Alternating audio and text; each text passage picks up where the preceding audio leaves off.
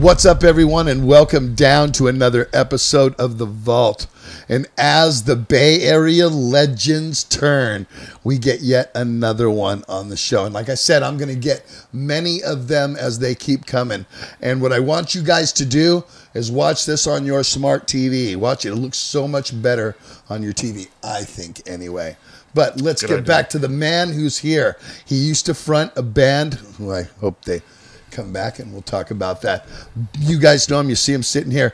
They were called Defiance. Major heavy hitters in the Bay Area thrash metal scene. But he's gone on to other things, and he's back with his other things. He went on to another band called Skin Lab. So much history, so much Bay Area metal going on. Welcome to the Vault, Mr. Steev Esquivel. Thank you, brother. Good to have you. It's an honor. It's not an honor. It's cool. It's an honor to have you, man. Are you kidding me? You guys ask me all the time, get Defiance on there, get Laws Rocket on there, get all the band. I'm getting them. So we just had Mikey in. Yep. Yeah, we just had Mikey, and which is great because he was the first part of, Defiance, and then you came in as they actually, I think he said they had a singer before, but it wasn't nothing substantial like it was with you. But I want to get into that, but I actually want to get into you yourself. Where did you grow up in the Bay Area? You grew up in... I grew up... You remember that commercial, Dublin, Berkeley, San Lorenzo, Cupertino, San Jose? Yeah, because I was Dublin, and nobody knew where Dublin was. I think I've conquered all of that. I grew up in San Jose. Oh, you were in San Jose. Mexican boy. South boy. Chicano kid. Good, yeah. Up. And then I eventually got shipped off to South San Francisco. So that's kind of where, That's where it all started. That's where it all started. How old were you when you went there? I was 13. 13. Had you been influenced by... Excuse me, I was 8. You were 8 when you moved to South City. Okay. Yeah. And your musical influences, even at 8 years old, were your mom and dad's listen to traditional Mexican music in the house, or were they into Jimi Hendrix and Janis Joplin or early 70s stuff? I mean, what were you influenced on first? I'm a Motown baby. Oh yeah, I think everybody is kind of Motown, man. But I had an interesting childhood. My dad was the saxophone player for a few Bay Area bands, Rudy and the Cruisers, and I was basically just my mom met him while he was practicing. He used to practice in like the early incarnation of Santana. All the white boys with afros out. And 50s music then was what it was? I'm not even sure. Oldies? What they called whatever oldies? They were calling, it was like whatever Santana and like Neil Sean and those dudes were all jamming down in Golden Gate Park.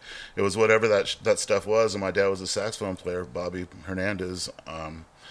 And back then it was just a big jam, I guess, down in Golden Gate Park. And my dad eventually joined Rudy and the Cruisers, and so I was basically at a station wagon, and back in the day, life was a little easier. Not so crazy leaving kids out in the parking lot while your dad's jamming. You know what I mean? Yeah, I know. I'd be out in the parking lot, living the life of a kid, outside a bar, I guess. I used to watch bikes. My father was a biker, and I wasn't allowed into the bars, so I was like the prospect. Watch the bikes. I sat out. He'd bring me out a can of Coca-Cola, and I'd sit out there, and he'd go in for the bar, and every hour and a half, he'd open the door, prop us out, and do this number and zip back in. So that's okay. All right. Did you get to hear the music when you were sitting outside? That's great. No, I mean, really, it's kind of ironic. I mean, we were in an accident. My mom was in the San Jose hospital, and it just happened to be across the street, literally across the street from where my dad and Rudy and the Cruisers jammed.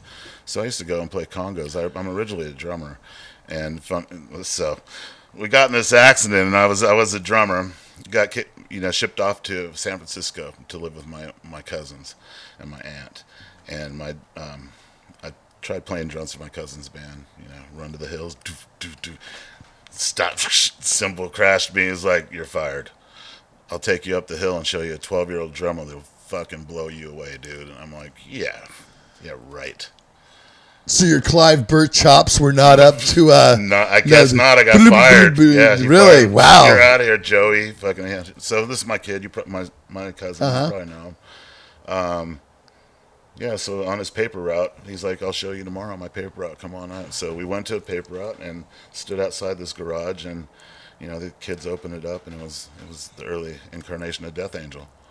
So it's Andy Gallion? It's Andy Gallion at what, maybe I was 10, or I don't know. He was younger than I was. I was a little fucking tiny little dude, man, and he was right. This dude blew my fucking ass away. No doubt. Anybody that was around in the Bay Area at the time, or anybody knows any early Death Angel or Andy Gallion, period, he's a pounder. I still remember the song. I still remember the song, and they laugh about it, and they're just like, I remember when I was a kid, they're like, and when I was small, they're like, it's just so funny because we're small, and we just can't imagine you small, or remember those times. I'm like, yeah, I was just the kid in the corner with the Izod shirt. So what was the next step then, Steve? Well, did you want to play in a band as a drummer? Yeah, or? Well, that shattered my dreams literally. Boom, I was done. I was done as a drummer. Couldn't go to like a hair metal band and kind of play even easier? No, because there were posers. I knew my cousin knew all these cats there. And Death Angel used to cover my cousin's house, and my aunt would feed him, and I'd just sit there and just, I'd always be in the corner and just watch everybody. And I went home with the tape. I remember asking Rob. I said, "Hey man, can you write me down a list of bands that I should go check out?" And he was like really cool and like wrote me like a list of bands to go check out. And I went out and bought, I think Possessed. Oh, really? Megadeth, and it was over. Okay, so this is your first introduction into metal at this point, really. So you had met the Death Angel guys, and you're listening to my cousin was their some roadie. Iron Maiden. Okay, so earlier, but stuff. You hadn't been swayed yet. Were you a horror movie guy? I like to ask that question because to me, I was into creature features. I don't know. I'm 55, so I don't know how far behind me you are, but that was a big thing in this. And to me, a lot of the metal fans are horror fans, and I think that kind of went hand in hand with me. Did it go hand in hand with you? Was it a big thing for you, or could you take it or leave it? I wasn't allowed to stay up that late. I'm a little younger, 49. Just a little. But my dad was into really into the Three Stooges, and stuff like that. Them. Little Rascals. I watched Little Rascals. Great. Dude, that Laurel and Hardy, Abbott and Costello. When life was easy, man. I could still remember that smell. Yes. And it's like the only thing you had to worry about was a whooping, and right. Which were easily served. Yes, but easily served, and nobody gave a shit at that time. Nobody. Now there would be lawsuits and the police and child protective service. So you'd be in a foster home. Don't even know what a spanking feels like. Mine either. Come on, my adults. You mean my adults don't know what a spanking ever was? Just daddy yelling. Yeah. So then you did you ever play drums in a band? Or even though that killed it, did you ever play drums in a band? I did. We had a little thing, called an Inquisitor. Hot, the Inquisitor. Inquisitor. And, of course. We played SOD, one SOD song, and that was it. Okay, so when did we go, I don't know if the drumsticks are for me, but damn, the mic. I kind of like that mic thing. You know what I mean? When did that come? Because I've tried to explain this to many people. When you tell somebody you're a drummer, then you've probably practiced the drums. When you tell somebody you're a piano player or a guitar player, you have probably practiced. When you tell somebody you're a singer, the whole room goes, sure you are. Yeah. I bet. God, really? I know this. It's probably the most intimidating. I'm a singer. I can do this. Yeah, I'm a rock singer. What makes you a rock singer, Zetro? You know what I mean? It's like, honestly, right? And did you feel that as well, Steve? That's the thing. It's like, I'm going to be a singer now. Oh, you are. And what gives you the fucking credential to be able to think that you can sing in a band? Because if you can play guitar, you can play guitar. Like I said, if you can play an instrument, you can do it. And singing is like technique and your own sound and how, if you can carry voice and being able to remember lyrics. Just there's a lot of mechanics to it that people don't. Keeping your voice after a 32-date in a row tour. There's a lot of different things you learn later on in life. I'll say the LSD comes first. You have to have it in order to be able to be a singer, because we are a little deranged. You know? I did it when I was 14 to I think 18, very much. Last time I did hit acid was AC/DC Shoreline in '88. I did a hit. Oh man, it was the best AC/DC. I'm talking about lead singer disease. No, well, I don't know. I'm talking about lead singer disease, bro. I'm talking about LSD. Circle One's a whole nother story. I'm with you there, bro. We can have a whole conversation about this. Oh my. Oh, no, I just think. I mean, I'm just saying, LSD, lead singer disease, is like you. Well, like we were saying, man, you were one of my first shows, and to say what got me started, Marco Segueta got me started. I seen that fucking dude, pretty as a fucking bumblebee, just fucking floating on stage, and I was like, oh my god. I think it was his 19th, 18th birthday, something like that. Yeah, but by then he was a seasoned vet. And he had this fucking big old blonde chick right next to him, and he's like, come on, babe, let's go. I was like, bet he did. What? And then I seen the singer of Jet Becerra come walking down this alleyway at the same gig in Mabuhay Gardens, and he's coming down that alley. I love that alley. And he had this fucking black trench coat on with boots, and his hair was fucking flying, and I was just like, now I'm in an Izod shirt, right, fucking with my cousin in a Death Angel show. I was just like, oh my god, who the fuck is that? And my cousin's like, oh, that's Possessed. I was just like, oh. That's wild. I was like, holy shit, that is how what intimidating I want to do right there. Okay, so what year are we talking about? I think we're talking, would I be wrong? I mean, just maybe like, this is Death Angel, Ulysses Siren, Sacrilege at the something like that. 86? Something like that, you know? Mabuhay Gardens. I remember this lady. Fucking, she was really mean to all the bands. Yeah, and the little Chinese lady, fucking massive. Yeah. Tits. Oh yeah. She used to yell at us all. Yeah. You know, I remember fucking the Lake of Fire, Manny. You know, there's a Lake of Fire, and I was like, holy shit. So that's where it all started. Definitely, and then, you know, I like I said, I was able to get enough money to jump on and find my way to San Francisco to the Stone, and I've seen you guys play. Exodus, what was the band I said? God damn it, Agent Steel.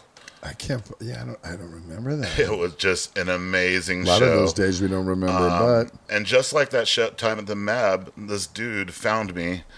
Picked me out of the crowd. Maybe it's just because I was big, or maybe he just remembered me and he's like, you, come here. And he jumped on my shoulder, and what I know, turned out to be a guy named Toby Rage. And was it the same? It was the same guy. He did the same thing at the Mabuhay Garden show with my Izod shirt on again, right? This time I didn't wear my Izod shirt to the Exodus show, but he found me, got on my shoulders, and started fucking kicking people with he had these fucking motorcycle boots, something I've never seen since. And walking across people's heads at the Exodus show. That's what Toby did. It was just insane. Better be looking up. That's all I can say. Yeah, absolutely. So you were a huge influence on me. I mean, and thank you. Just to be here and to actually be playing music, and it's just something that's been in my blood, and it's just fun. Defiance wasn't your first band as a vocalist, was it? No, my first band was called Xanthus from San Jose. We were, And what year was that? Mike Beard, or Eric Beard. From great. I love Eric. Oh yeah. He could have been a baseball star, but we're really? Like, dude. Weird enough. We're opening up for Exodus. You can't play this show. It's either you play this show or you're fired. He could have been a baseball star this day. He chose to come play the show, and the fucking promoter lied about Exodus play, and it was never. You guys never came, and my band got to play, and it was actually really good. Really? Yeah. Yeah, Eric's a great talent. So you got play with a great guitar player. We started off pretty young. How long did that band go, Steve? For a few years, yeah. So I got kicked out of my own band, but it's okay. It's all right. My kids kicked me out of Hatred. That'll be a whole nother episode we'll talk about. It's the truth.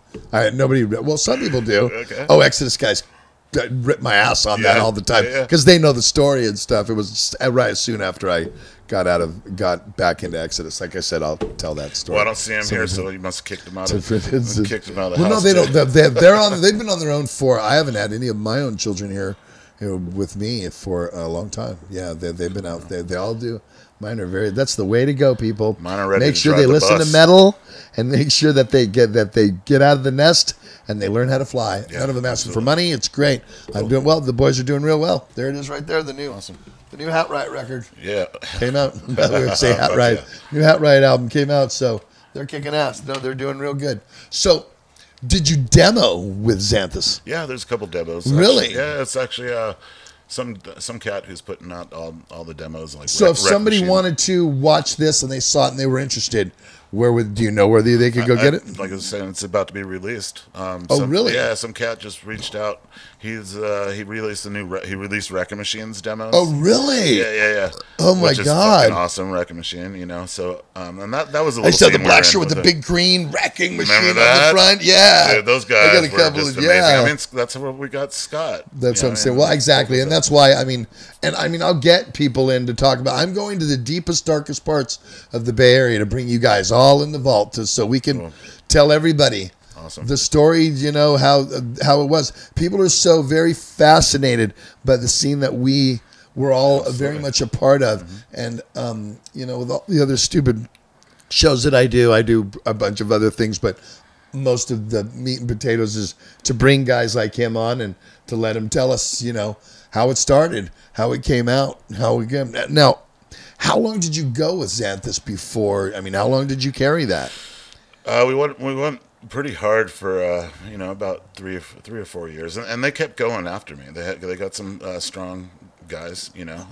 Henry, the guy who he and I started the band when we were kids, he went on to Magica, and he's doing quite well in the fiber optics or electronic industry now. Good. So he was one of the smart guys. But yeah, man, we rocked. I mean, we heard that Forbidden Evil twisted. Forbidden Evil. Yeah, great. And record. we all had a band meeting for it, and that was, that was the carrot we were chasing, you know what I mean? And it was very, it was right after the big, I came after the huge scene, Kind of that. There was the big initial wave, but then there was many big aftershocks that came after. Yeah, little guys. I would sure. say big aftershocks, because if you looked at other cities in the world, nobody spawned them 15 deep. I can sit here right now and go 15 deep with our scene. There wasn't one in the world, not even in any type of hair metal or power metal ever. That's why the Bay Area is so, it's still coming, so revered, I guess, is Yeah. because, it's just like us, Metallica, Testament, Death Angel, the Possessed, Violence Forbidden, Defiance, Aborted, I know Hellhound, Wrecking Hellhound. You know what I mean? I mean, exactly. I mean, I can pull them out from my ass. Wow. As many as there is. You know what I mean? Fucking Blind Illusion. Fucking just so many bands. So.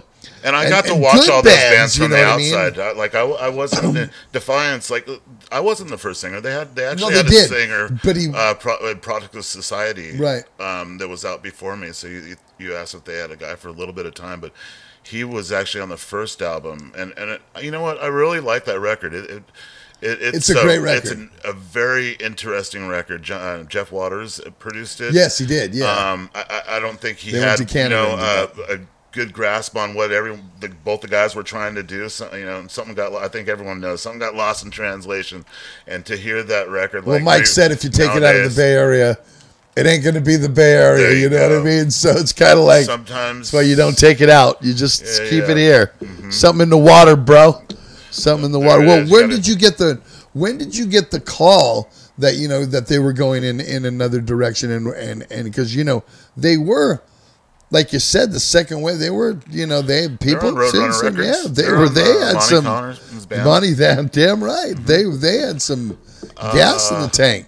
Well, to be honest, I had heard Defiance on the radio, and when I was in Xanthus, and I was homeless, throughout many of those years, and I heard it, and I was like, man, I got to make a choice, and I heard that this band called Laughing Dead was looking for a singer.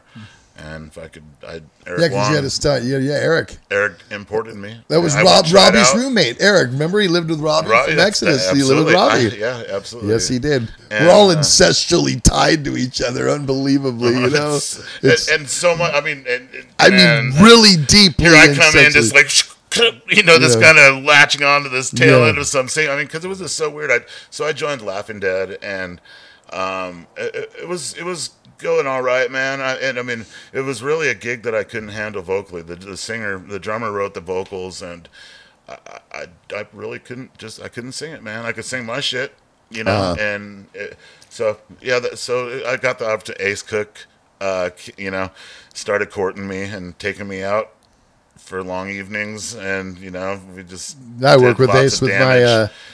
my AC/DC tribute band. Yeah, he he is a man. Ace is. We're gonna do a whole episode with Ace. So he basically was like, "Hey, man, the guys kind of like what you're doing over there. Would you be interested?" And I'm a businessman. I hear you. What year was this about, Steve? Can you remember? Yeah, I think it was 89, right when their record was about to be released. Unfortunately, I joined the band the day after their record release show, which was kind of a shady deal that all kind of went down. It's kind of tough, I guess, for those guys to let the cat know. But to this day, I really like. I like what I did. I listen to it now, it's cute and kooky.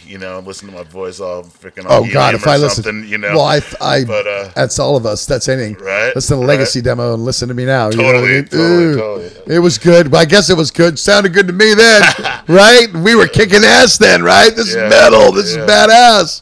Yeah, I know. Who gave me the helium? Where'd yeah, that exactly. shit come from? Whatever. Yeah, But he had a unique voice, and props out to Ken Elkington. I don't think he ever got the props that he deserved, and so a lot of here people, I come in the band, and everyone, here's some fucking little mini Chuck Billy's in town. You know what I mean? That was the first rap. I know. Yeah, it was my fucking whole career. Definitely. Yeah, I guess it was kind of fun. I could play with it and everything. Ironically, I never got to meet the dude until later on, and it kind of kept me from even enjoying Testament as much as I do now. Because the similarities kind of parted ways, like as soon as I started Skin Lab, and it was pretty easy just to kind of separate everything. And I think we were both like, "Hey, what's up?" Right. Instead of like, "What's like up, looking kid? in a mirror or What's something up, like kid? that." You fucking biting on my shoes. Like I can't help it. You know what? Like, You know what? Chuck's not like that at all. He's never been like that. So maybe that was totally. Your preconceived notion of what it could possibly be. Well, it wasn't me. It was the scene. I mean, the fucking magazines. Well, I mean, fucking dude. We were monsters. They made us like monsters. My manager, who managed the Skin Lab, the first thing he said was, "What's up, Chuck?" I'm like, whatever. It's a fun thing, and we had fun. I don't. Right. It is fun. But I never used a half mic stand, fuckers. So I never used a stick mic stand either. Yeah, no, they try to peg me for it, but I never have. I can't have something in my hand other than the mic. I don't use a mic stand. Anytime I don't even like in-ears. I tried those for one time. I tried for one tour, and it was the hardest thing ever. I couldn't hear the crowd, and then I got a bubble of sweat in between it, and it was like like that. And I had to pull the fucking thing out, and I said, "You know what? I didn't see Bon Scott with no fucking thing in his ears. Give me a goddamn way. I didn't see Dio with that shit in his ears. Use monitors? Just front monitors. Really? I don't like the in-ears. Can't have them. I can't use monitors either. I need them for vocals. I want me, kick and snare. Yeah. That's what I need. Me is oompa, oompa, oompa. If I can hear the oompa, oompa, oompa, I'm in on every time. That's how I cue in. Guitars, bass, I can hear them. If I need, I'll scoot up to their amp. If in the monitors, I need me in that front wedge. Like if I go, it goes, and I need kick and snare. But I'm a bit scared of my voice. Really? I just want to hear what they hear. I have no problem with that. I'm looking for certain intricacies that I'm gonna make, sounds that I make, and I want to hear them. So it's all mechanics. I was on stage the other day, dude, and fucking killed that shit. It was fun, wasn't it? It was so fun. I had a smile on my face.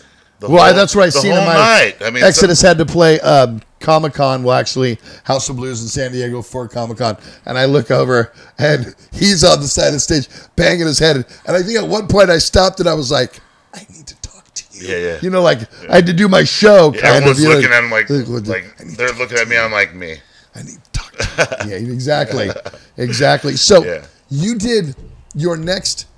did the next album with Defiance, but that was it, right? Did 2 records. Two more. Void Terra Firma and Beyond Recognition. And what year did Void Terra Firma come out? 90. 90. Yeah. So within a year, that Products of Society was released, because I believe Products was was 89. It happened pretty fast. We jumped in the studio. There was no touring. I mean, we didn't know how to tour. Yeah, So neither did we. Yeah. We thought we did. Yeah. We lost more money at that time. We were dumbasses. Yeah. But we were having a blast. Yeah. Regardless of it. I'm starting to learn now, like, wow, where was all this money that we're making? Exactly. What the fuck? I say the same fucking thing. And back when I got into Nexus, we were headlining 3,000-4,000. Yeah. It was sold out every night for like the first 5 years. Where did all that money go? You know what I mean? I didn't care. But there's it's a party. Yeah. There's blow and weed and girls, and we're gonna have a good time tonight. Yeah. What night is it? I don't know. It's Friday night, because when you're on tour, every night's Friday night. You know what I mean? So it's kind of like, wow, who gives a fuck? Then you get older and go, but what happened to all the money? You know all these what I mean? handshakes. Like, everybody, all these exactly. handshakes aren't adding up to fucking money. That's one thing. I was like, wait a minute. Merch booth was full. The fuck's going on around here? So now I think as we've gotten older, I know at least we have, most of the bands have, Testament and Death Angel, bands that I'm friends with. Everybody's learned how to do their business in the business now. Seems like everybody knows how to make this work for everyone. You awesome, know what I mean? And it's a great thing, because it's good for the fans. That we can continue doing this, because we've, made it work for us, everybody, and that goes with the fans. We get to watch you, Yeah, but that's my point. It goes with the fans. The fans are helping along by coming and supporting it when we play. So as long as they do that, we'll keep doing it, because none of us are in this financial situation where we can go, we're done. And I don't want to, and I don't think you do either, and that's why you've been back. So after the second record, which was 91. The second record so Void Terra Firma was Defiance's second record. That was But then, so 92, the third record, Beyond Recognition, came out. Second record with you. Second record with me. Pantera had come out. Game has changed. Believe me, we watched the. They opened for us in Suicidal when the Cowboys did. I watched the game change right in front of me, bro, and I knew it too. I knew those guys. They at first they weren't selling 5 shirts a night, and we were all, man, these guys are going to be. Then they watch what happens here. Not a fucking year later, man, they were fucking probably the biggest band of metal at that time. It's kind of cool if you it depends.